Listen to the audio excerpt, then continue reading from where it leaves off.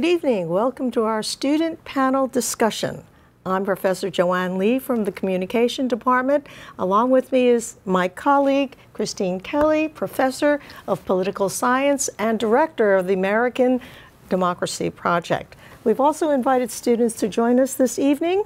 We have communication student Christina Torres, Wyatt Mays, and Maria Zuniga, and political science students Kelly Ross, Harue Ramos, and Anna Guarino. Welcome, Professor Kelly. Well, very interesting to hear the student question tonight from the audience on student debt, something I know is near and dear to your hearts. There were a couple other moments when I think the major issues that are confronting you in your daily lives were raised. So I'm curious why, when we have almost 1.4 million young people of voting age, yet only last gubernatorial race, only 220,000 came out to vote. And those were split, between the parties. What do you think is the cause of that? Parties are supposed to compete for votes. Do you feel that the parties are doing enough to compete for your vote? I think young people, go ahead, I'm sorry. Definitely not. I think that both parties are neglecting the youth vote. I think they're not talking about, now this debate was different. They did talk about student debt and things that students care about, but in previous elections, every candidate has kind of neglected the issues that youth voters care about. They haven't talked about student debt. They don't talk about things that we want to. They kind of forget about us. We feel like we are left to the wayside. I agree with her. I feel like the candidates, yes, they are coming to campuses and they are trying to have a connection with us, but overall, we are millennials. Our presence is on platforms such as social media, and I feel like they haven't done enough to generate awareness through that platform. Absolutely. Exactly. Young people do care about politics. We just dislike it, and it's partially because of apathy, frustration, and ignorance. Many of us don't own TVs, therefore we miss the vast majority of political advertisement. And half of us who are registered don't associate or affiliate ourselves with a certain party because they don't address the issues that we mostly care about. As my partner said, student debt, the DACA reform that has not been addressed today on today's debate. Yeah, I think it's interesting that, we are here at Paterson University, and this was a campus that did host a debate, yet neither of the candidates ever showed up to actually talk to us and see how we feel. And considering that they did come here and they did have their formal debate, they didn't show up. Young people generally want to be engaged. We thrive on people asking us how we feel, and we want to talk to people. And if you don't do that, then how could you expect us to come out to vote? What engaged you? I'm sorry, finish. I think another important thing is that the youth vote is very misrepresented in the polls. It's almost completely untapped. Most polls are taken by, I think we've discussed this too, home phone calls. This is something that's targeting a different demographic completely. I think social media could be used, but I mean, think of how many times a student or someone our age probably, will take a poll on BuzzFeed to find out which, Friends character you are. But yet we're not being tapped into to find out, which way or which policies actually matter to us. Well, let me ask you, which of those questions thrown out there, and there were a lot, property taxes, sanctuary city, Atlantic City, transportation, gaming in the Meadowlands, what were those key points that you felt were relevant to swaying your mind either way to either candidate? I want to jump in on student debt, specifically Phil Murphy, because he's the first political candidate that I ever heard that actually said that he would give out $8,000 to $10,000 just for going to school in New Jersey. I've never heard any political candidate actually say that before, and I think that's pretty interesting. But the other side of student debt is that it's great for people that is 5 years younger than me, but not so great for me right now, who's going to walk away with a very high amount of debt, unfortunately. Anybody else besides student debt? Transportation? This is the issue, that none of the things that are relevant to us, and student debt was briefly touched. According to Budget and Policy Report, in 2007 and 2008, spending on higher education nationwide is 23% down. And this leads schools and universities to raise their tuition, and therefore gives us more debt. This wasn't addressed, or this wasn't mentioned, which leads us to frustration and ignorance. By the way, that is for the national level, but at the states it's worse. In other words, states have cut, in addition to losing federal funding, states have cut it. So I think we did hear something new from Murphy tonight, or something that is unique, which is the loan forgiveness for 5 years of staying in the state. Did anybody catch that? Yeah. Yes. So that would affect you, and I was actually surprised, and I wondered what you were thinking about that. I wonder if that's going to be scaled for people who have higher GPAs, for example. Not everyone who goes to college, unfortunately, has a high enough GPA. So I'm wondering if that would be scaled. That's kind of my big question. So only students who get A's should get debt relief? I think everyone deserves debt relief, but I believe if you go to college and you put in the work and you do get good grades, and I think it should be awarded higher than people who go to school and just party all the time. I think an important thing that we're kind of missing too is that it's not just students generally, but if you think about students that are trying to get a degree in education, what are the incentives to keep them here in the state if we have a solvency problem where we can't honor the pensions that are being promised? If we can't, if we can't figure out the solvency problem, we can't figure out how, it's not just a matter of lowering property taxes. Property taxes don't generally affect students or people at younger ages. So, I mean, again, I think, this goes back to the pensions, and I think that we need to find another way of revenue coming into the state, and the only way that you could do that is by fixing the tax code, and there's a lot of different methods. I think the two candidates made very specific positions regarding taxation. Kim Guadagno kept honing in on the idea that if you vote for me, it means keeping your taxes low. You vote for him, it means raising taxes. Do you believe that? I believe that, well, I can't speak for everyone, but taxes I don't think is something that really scares young people too much, because that's something that we don't really experience right away. But at the same time, if you promise me that if I pay higher taxes, I'm going to get further government benefits in the future, then that's not something that's really going to scare me. I also agree with what Wyatt said. When it comes to taxing, it's something that we just don't focus on as young people, but at the same time, the way I see it is if my taxes are going towards something that I care about, like college, college debt, or going toward like legalization of recreational marijuana, then I will be more than willing to pay higher taxes.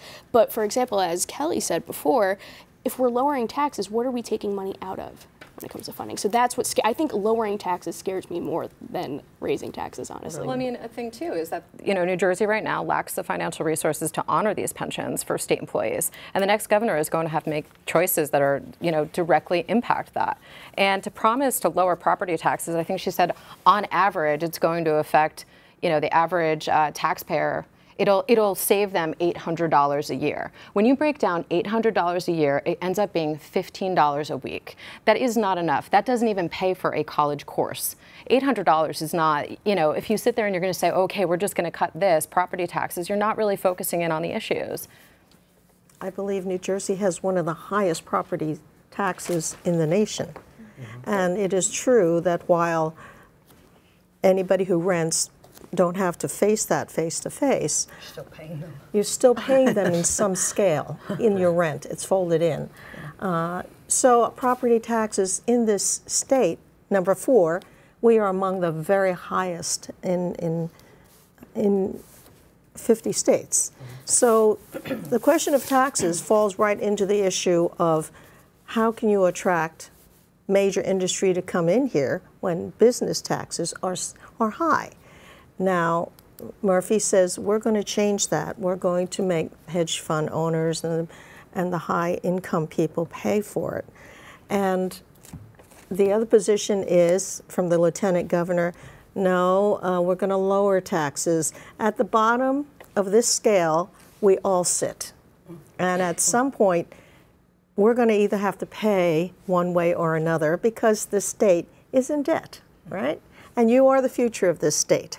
All right. So how would you prefer taxes to be raised now or later, or is that prohibitive? Or would you think the idea of lowering taxes is more of an incentive going forward for this state? I think Lieutenant Guadagno made unrealistic promises.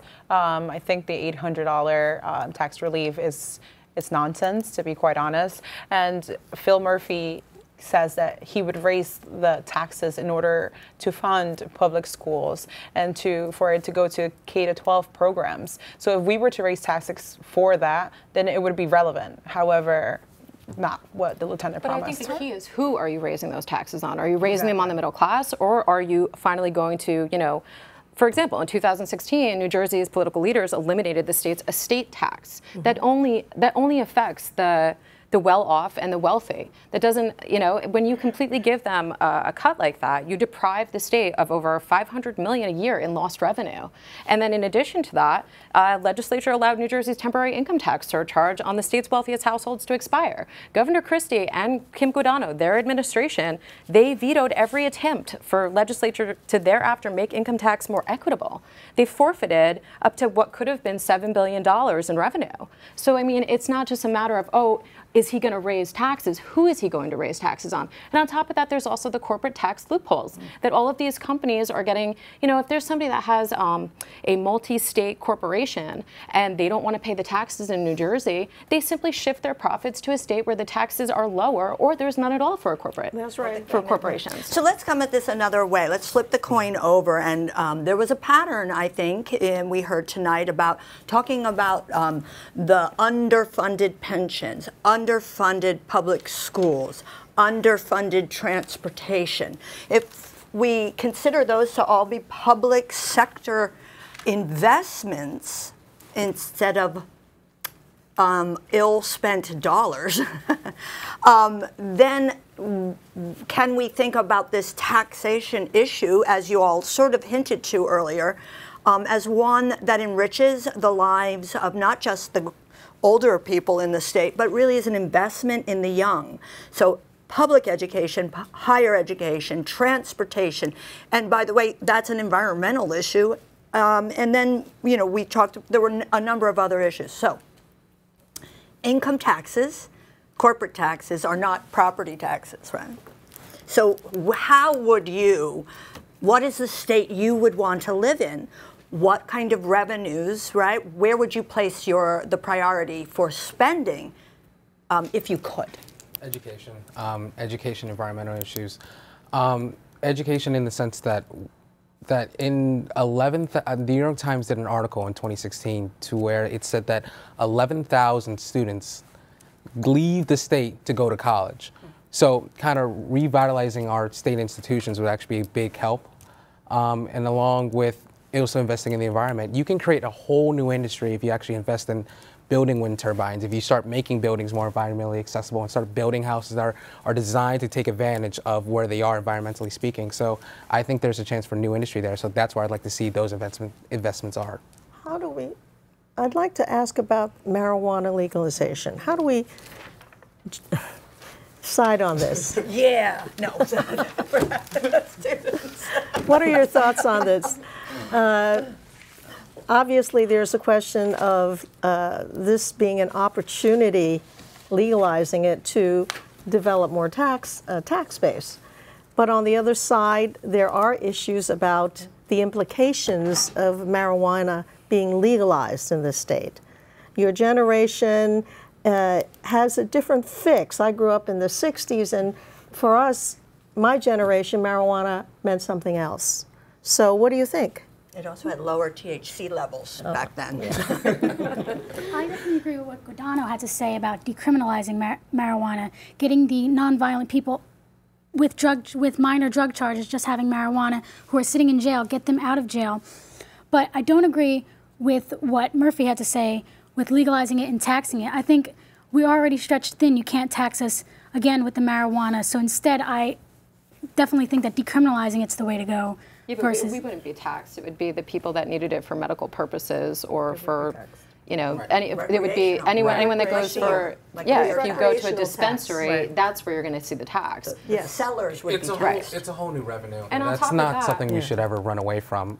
We have $98 billion in debt, so we should try to find ways to create new revenue streams. So I'm going to sound like an old-fashioned person here on both sides of the drug discussion, which is that we have this massive opioid crisis in this state and in this country. It's, I just saw a report with the mapping from 2013 versus last year, a shocking even increase in just that space of time. So our legal, big business, for big pharma, some people refer to it as really being one of the purveyors of that drug. And then this other discussion at the same time around marijuana.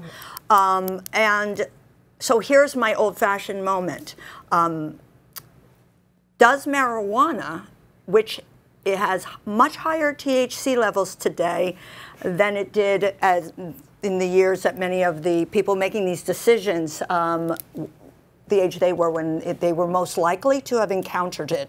So does that mean that it should be regulated, not just legalized, if you're going to legalize it? Should there be laws about safety, about, as we do with alcohol? How do you regulate marijuana? Absolutely. I think it should be regulated. If we've seen the current administration and the past administration, it's only included an emphasis on the enforcement rather than the treatment. And that's not how you pursue an epidemic. That's not how you fix it. The opioid addiction begins legally. Doctors prescribe it, and pharmaceutical companies enforce it because they benefit from it. President Trump has previously stated that this drug crisis that we have is because of the borders that are open. However, this is an epidemic that's happening here at home, and it's not being addressed. Can I add to that, actually? Go ahead. Marijuana is highly effective at treating the same types of chronic pain that patients that are often prescribed opiates. It's very similar in terms of treating those sort of chronic pain problems. So from a public health standpoint, this is a positive development because considering that marijuana carries essentially zero risk of fatal overdose, this is something that they can this could actually help the epidemic of opiate use in New Jersey. So, well, I will say this, those of us who grew up with images and icons of Hollywood stars smoking, smoking away, it took more than 60 years for the tobacco industry to acknowledge that there is an issue, 60 years.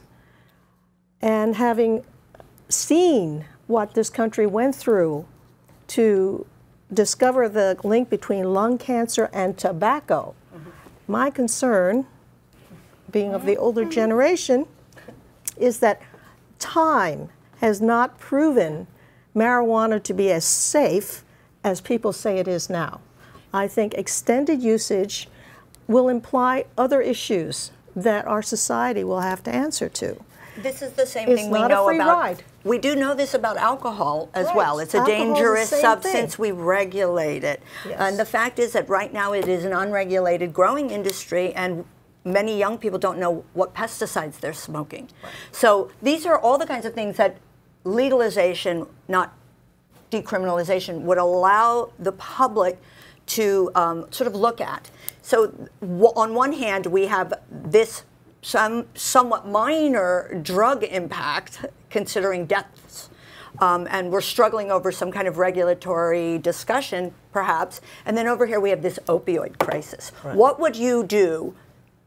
Because I rarely meet a student anymore in the classroom who doesn't know someone, a friend, a cousin, someone in their circles who has not been touched by this crisis.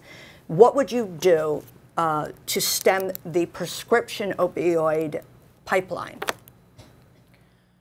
Is there a link between that legalization and the usage of opioids, because it's legal just by prescription, and marijuana? Yeah. Are we going down a similar path without knowing?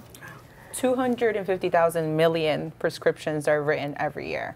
That's enough for every American to have a bottle of pills. And that bottle of pills is not just sitting in their counter. It's either falling into their hands or somebody else's hands. I think legalization leads to regulation, and I think that that's the way to go. I agree with that, and I will say that New Jersey has some of the stricter opioid laws that Christy just signed earlier in the year, to where doctors are prescribing less, and they're also less potent, and that was pretty important as well. It's actually not, unfortunately, we haven't seen the effects yet, right. But there is, you know, I saw this report, and there were 9 million pills shipped to one town in West Virginia, legally. So this pipeline from the pharmaceutical companies, you know, how do we halt the profitability of our children dying, which is really what we're looking at. And is this, if we turn the page, is marijuana the next issue related to this? Well, marijuana isn't fatal. It isn't doesn't fatal. have overdoses. We don't know, but yeah. the long-term effects are still need to be tested. Luckily, we also have, you know, states that have already enacted legislation where it's legalized, so we can kind of use them as test subjects. Most of them don't have a regulatory component, so I think that's one of the things that we're sort of asking for, which is, you know, I often joke with students when I get to that Fourth Amendment part of American government about being pulled over. You know, rarely do we see people kill each other in vehicles as a result of just smoking marijuana. And I joke sometimes that they may stop at the green light, but they generally don't kill themselves or others. When it's mixed with other substances, that's a different story. I'd like to. How did we get here? Yeah. I'd like to pull back a little bit and say, we just spent an hour looking at 2 individuals, one of whom will be our next governor. So very quickly, and this may be a false choice question, I'd like you to tell me who you think came out ahead after that 1-hour debate and why. And we're going to ask all of you. So Christina, why don't you start? Well, I personally think Murphy came out ahead because my personal preference, he addressed things that were in my interest, you know, that I favored, such as the legalization of marijuana, such as immigration and, you know, sanctuary state issue. While Guadagno, I feel like I feel like she didn't have any plan. While Murphy did have plans that did have flaws in it, which I totally see as a disadvantage, I just did not see a positive plan coming from Guadagno. So I think I would side with Murphy. And coming in, did you have any thoughts about which way you leaned? Did it change anything? It did not. I definitely came in with thoughts of which side I leaned in. The debate did not change that at all. Okay. Murphy should keep his lead in the polls. But Murphy's ultimate problem will be that he fell into some of the traps that national politics have, to where it's really blaming and, you know, taking unnecessary swings instead of actually talking to his constituents. But Murphy should keep his lead. So you felt Murphy again did the better job tonight? I felt that neither candidate inspired the way they should have. Unfortunately, I feel like I can't side right now with either. Coming in, I felt like I wanted to be with Murphy, but I feel like he disappointed me, and I feel like they both didn't answer a lot of questions that I was looking for. So instead of this debate helping me, it kind of just pushed me back more. Interesting. Me? Kelly? I kind of agree. I agree with that. I don't think anyone really came off strong. The thing that I will say is that Kim Guadagno keeps, you know, saying she has a plan for certain things, and then I just don't always feel that those are the best plans for long-term situations. Whereas Phil Murphy keeps saying he wants to identify with the facts. He wants to, you know, do his homework, and that's something I can appreciate. You know, I think it's important that if you're going to be running a state and you're going to be making big decisions that really affect people on various different levels, it is important to do your homework. It is important to look at those reports. Did you have a preference coming in? I did. Okay. I think the 2 candidates failed to address the questions that were posted. None of them provided a concrete or substantial plan. While Phil Murphy did address some interesting points in regards to student debt, that was the highlight of the night for me. I believe that the October 10th debate was actually a lot more well executed. This debate, there was a lot of bickering on both sides, and I feel like they both fell into that trap. I would have to say that Murphy came across as very unprofessional to me. I think that he delivered a lot of low blows to Guadagno, and I think Guadagno did a good job in deflecting these low blows. I think when Murphy said he wanted to identify with facts and wanted to talk about the facts, but he didn't actually state any facts that I heard during the debate, I definitely think, I mean, neither candidate really did that much. So the debate definitely wasn't very factual, but I definitely think that there was one candidate who definitely came out ahead, and I think that was Guadagno. Okay. Did you have a choice? I definitely had an opinion. I have a question, if we have time, which is we're living in an era of very uncivil politics, some would observe. And we just spoke about the lack of integration of young people into the party system and the fact that even those of you who do vote, you have very low party identification. And tonight on the stage, we heard some what one might call low blows or interruptions or sort of snarky comments, but we also heard some very loud interruptions from the audience. How important is civility in community, in politics to you as part of the process? Does that turn you off or bring you in? Is it a measure for you? I think it's extremely important. I mean, I think the reason why we're so divided today is because of the lack of civility, the lack of being able to talk to people with, you know, opposing views. I think that's the huge problem. I mean, we did have protesters outside of the Shea Auditorium today, one from Guadagno and one from Murphy, just yelling at each other, and I just kind of find it ridiculous that we can't just sit down and have a civil conversation about our opposing views. I think it's the most important thing. I mean, in the same way, it is engaging. That's the weird part, is because I feel like I became politically engaged during the 2016 election the most, where the least amount of civility took place. But it kind of does encourage you to listen to the other side, to understand the other side. So I definitely think it's a huge part. Do you think 2016 was contentious and uncivil? Oh, yeah, absolutely. Yeah. Absolutely. Yeah, absolutely. I mean, compare. Yeah. You know what? For some reason, I thought you were For some reason, I thought you were referencing 12. Oh, Forgive me. no. I was like, I was going to say, you know, by 2016 2016 standards, 12 was quite tame. Exactly. I don't know why I thought this that. debate was quite tame compared to a 2016 debate. You know, so it's definitely extremely important. Yeah. I would have to agree with what you said. I think that politics today has become who can yell their opinion the loudest person wins in the room. I think that we definitely need to sit down and we need to hear the other side. I mean, I know everybody probably here is guilty about this, you know, just hearing your opinion and just getting so tunnel vision on your side of things that you don't actually listen to the other side. And I think that this debate was definitely more civil and you were able to hear the other side better than in the 2016 elections, which definitely was the epitome of uncivility. Yeah, politics aren't supposed to, we're not supposed to root for our teams in politics. We're actually supposed to listen to both sides and come to some sort of balance and agreement. And quite honestly, when I hear the uncivility, and even from the crowd and from the candidates, I mean, the person who said, answer the question during the debate today, that was embarrassing. Yeah. And he should be embarrassed, whoever said that. So there needs to be a level of civility, and I hope we can go back to that. I think we can connect the dots and say that before President Trump, there wasn't really a personhood or something that we attacked directly towards a person. It was more which party we affiliated with. However, because he did make everything about himself, we do that now, and we do attack the individual, and where we can't have a conversation because we have such opposing views.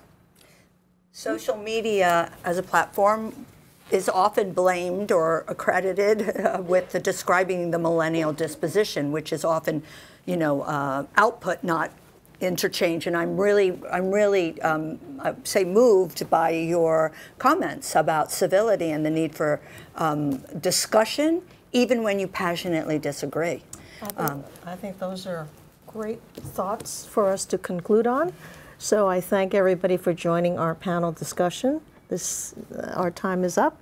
So I'd like to say thank you to Professor Kelly, to the students, and most of all to IRT for putting on this, helping us put on this wonderful show. Most of all, vote November 7th. Good night.